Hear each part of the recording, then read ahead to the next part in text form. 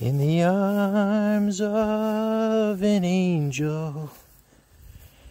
Every year, thousands of pumpkins are killed by frost in the field in New England. Yes, the frost last night finished off all these leaves.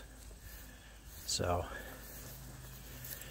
all is not lost, though. I did a bunch of searches on different cooperative extension websites, which that's usually the local colleges get together and work with agriculture, and they put together information for people.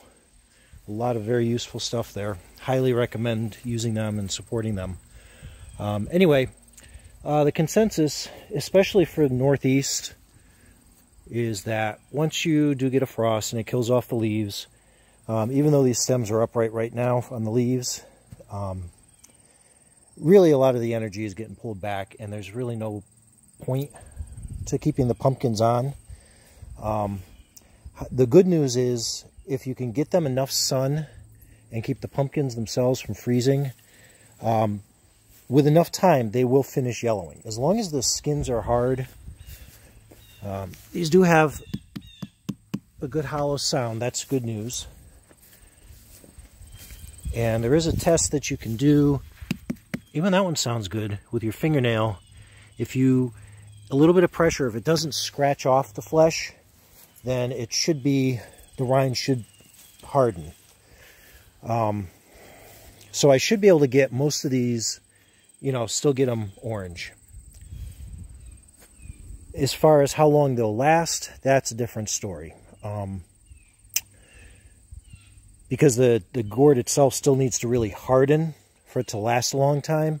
So that's more pertinent to squash if you're going to be storing squash over the winter. Really, these are going to be just decorative. So as long as they don't start, rotting before Halloween, I'm fine with them. But yeah, apparently if you want to get them to harden, you got to keep them, after you cut them, try to keep them in a place that's like above 80 degrees and above 80% humidity. And then once they've hardened, then you can store them in a cool place for a while. So definitely some of the tomatoes got hit too at the tops. So we may take these off and keep them as green tomatoes, see if we can get them to force ripen, maybe, maybe not. There might still be some life left in the zucchini. The leaves closer in are still doing okay. And that cucumber back there is doing all right, as well as this one over by the ground. So there's a chance some of this. Now the pumpkins in the back, again, those leaves, there's still a good bunch that are totally protected, probably from being underneath the trees and stuff. You can see that stone bench in the middle there. There's a couple of big pumpkins back there. So I may keep those, but the plan for today is all of these guys that are clearly on vines that are, hit hard, I'm going to go ahead and cut those off. And for the time being, I'll probably keep them out in the middle of the yard somewhere here so they get as much sun. Maybe I'll put them on the back deck. The problem now is that we're going to have another frost tonight. So I'm going to have to bring them inside just for tonight. And then I guess I can leave them outside after that point. It's going to be, a warm, sunny week. And the nighttime temperatures are going to get above freezing or stay above freezing. The only question is critters now. If I leave pumpkins out there, the raccoons or the chipmunks might figure that I'm leaving them out a nice table of good stuff to chew on.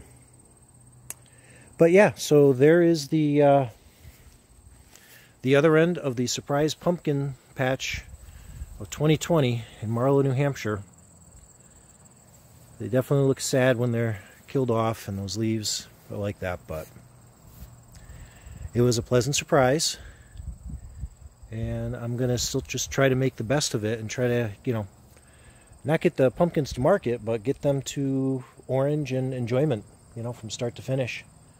So we'll see how that works.